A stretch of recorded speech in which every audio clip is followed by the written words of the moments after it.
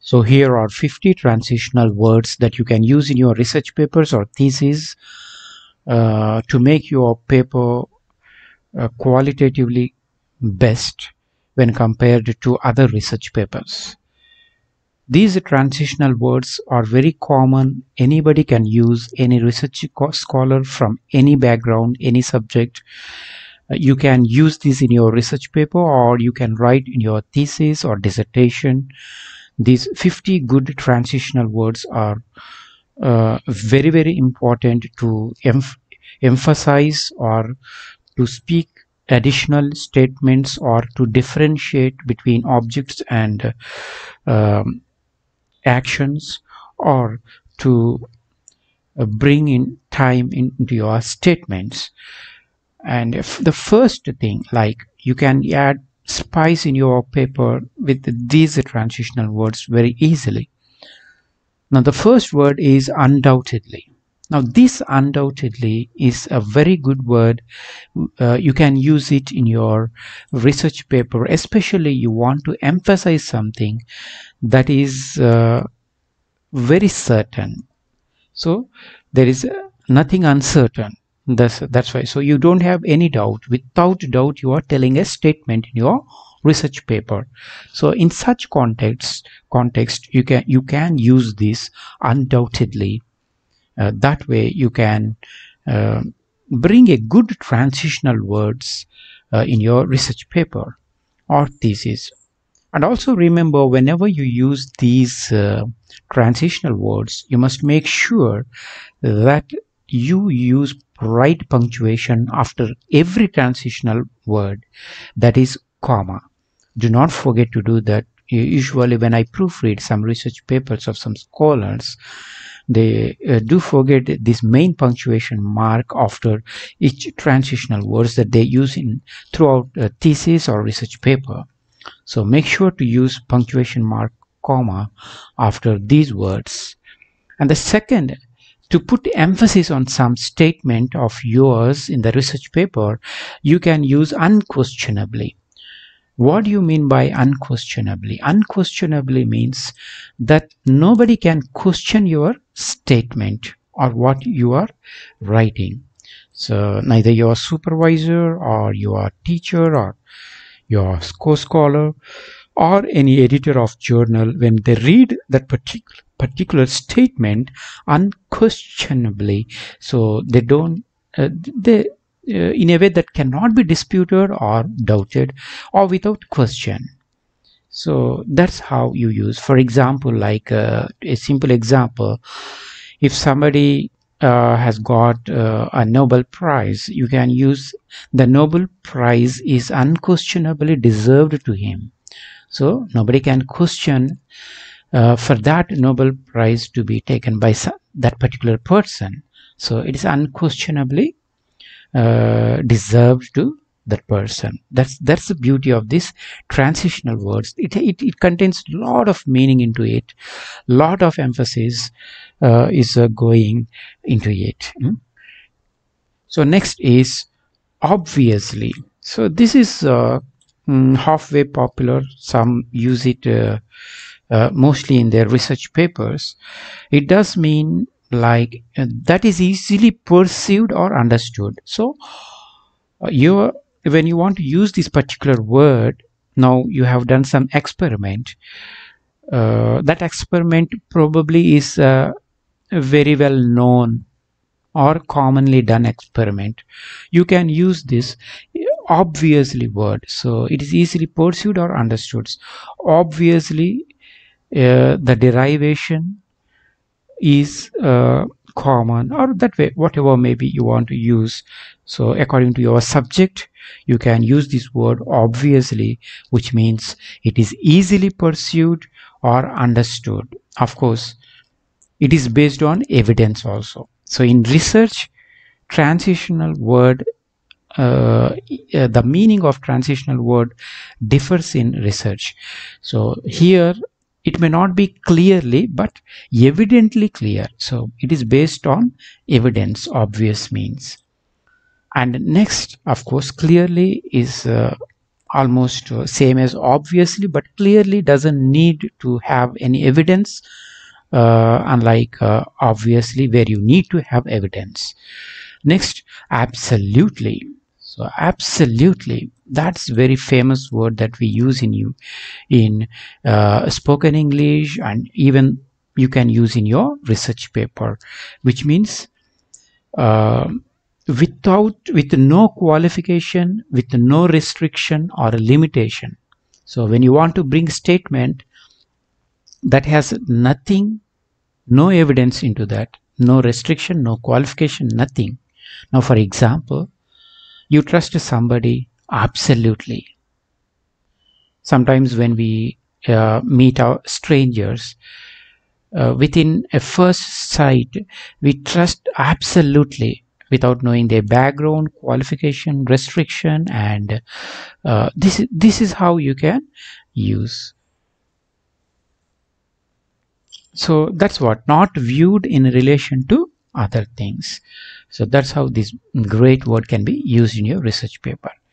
Another word is indeed. This is again misunderstood by many how to use this. So what is the meaning of indeed? So here indeed means now there was some statement in the past, and now uh, you are emphasizing a statement or your response confirming something already told in the past, a statement that you are confirming. Indeed, the experiment conducted by Ramanujan is, etc., etc. So that's how indeed is a good transitional word which can be used to emphasize a statement or response confirming something already suggested. It can be also used to introduce a further and stronger or more surprising point. Like you want, this is again secondary meaning of indeed. Like you have a surprising point, a stronger point in your thesis or research paper. So you can use this indeed. Like for example, the idea is attractive to many men and indeed to many children. So that's how this transitional word indeed can be used. And next, it should be noted without a doubt, we all know it very well, importantly, particularly, especially, definitely in particular. And if you want to add additionally something, so these are some 10 transitional words you can use for to say additional things.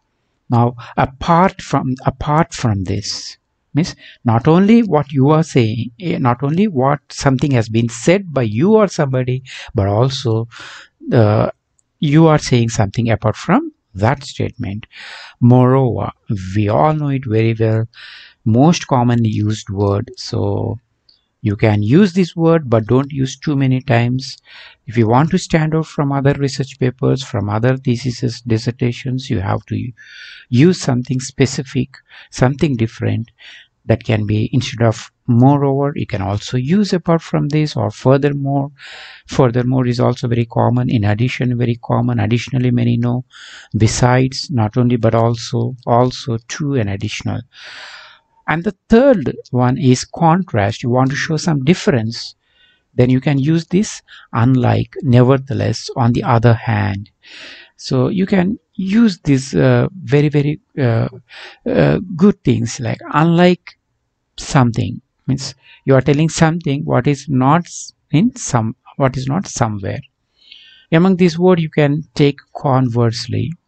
Like conversely means without opposing us, you are opposing something like what was in the past, and you are telling a new statement, taking maybe from your experiment you learned something, and you are proving something was wrong in the past with your experiment. So you can use conversely. So despite, nonetheless, in spite of, in contrast. And another great transitional word for timing is following. at this time, previously, firstly, secondly, thirdly, finally, above all, last but not least, very famous, first and foremost, very famous.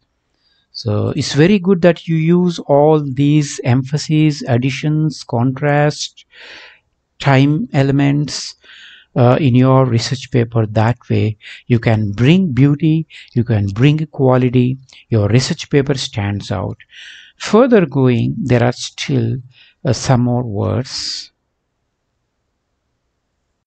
So here are some more words for like especially these words are used to argue your statement, or like to give some examples or to introduce something.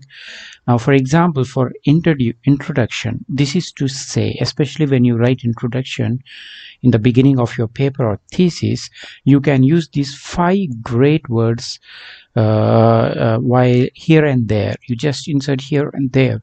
This is to say, for instance, particularly, mostly, mainly. Now, if you want to tell an alternative, you can use these words. One alternative is in comparison, in fact, though, although. Or you want to restate your points, like in other words, better, to put more simply. This is very good word, to put more simply. With this in mind, also very good word in that case. So you want to go back to the previous point where you might have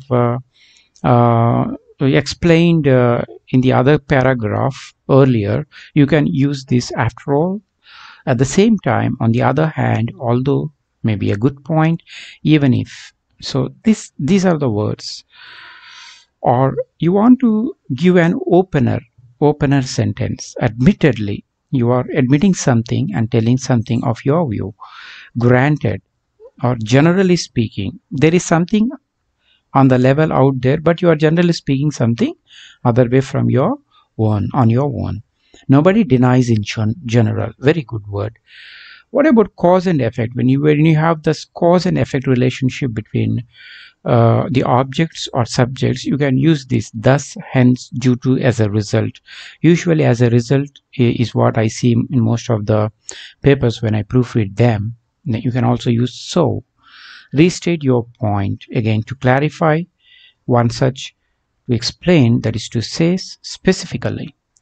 And conclusion part, when it comes, there are 5 different words. Usually we use to conclude. This is the word which I see many research scholars using all the way, always, to conclude, to conclude. You can also use in final analysis. What a beautiful word to use it. All in all, in final consideration, all things considered. So follow these words in your research papers and share this video to your juniors or to your if supervisors are watching this. Kindly share it with your scholars, and do not forget to use these transitional words in your papers to bring more quality into your paper. Thank you. This is Shyam Prasad Reddy T, PhD mentor on PhD Study Tips YouTube channel.